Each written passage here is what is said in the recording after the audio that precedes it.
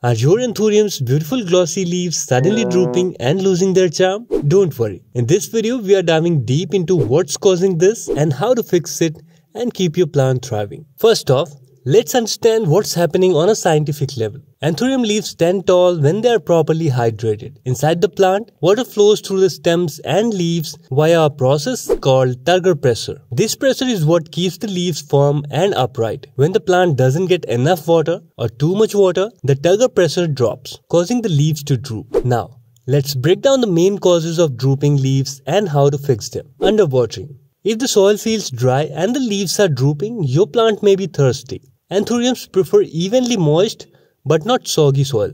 Drooping with yellow tips may be a sign of too little water. Water thoroughly but only when top 30% of the soil feels dry. Make sure your pot has good drainage to prevent water from pooling at the bottom. Your Anthurium soil mix should be chunky, airy, lightweight mix so that the roots have space for oxygen.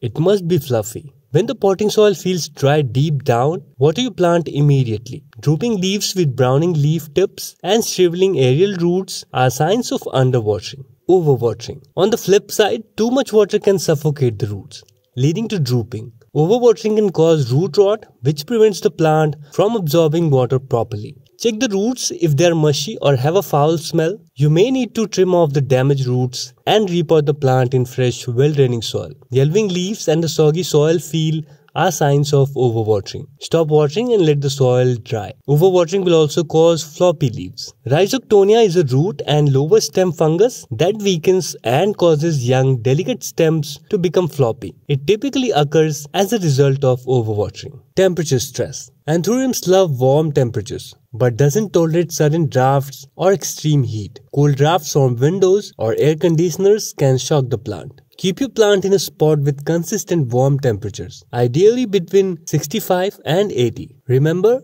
if they experience temperatures below 50, they will begin to suffer and the leaves will yellow and droop. Low humidity. Anthuriums are tropical plants that thrive in high humidity. If the plant is near a heater where dry air is produced, it will experience too little humidity. If the air is too dry, the leaves may lose moisture and start drooping. Increase humidity around your plant by misting it, keeping water balls near the plant, or placing it near a humidifier. Nutrient deficiency.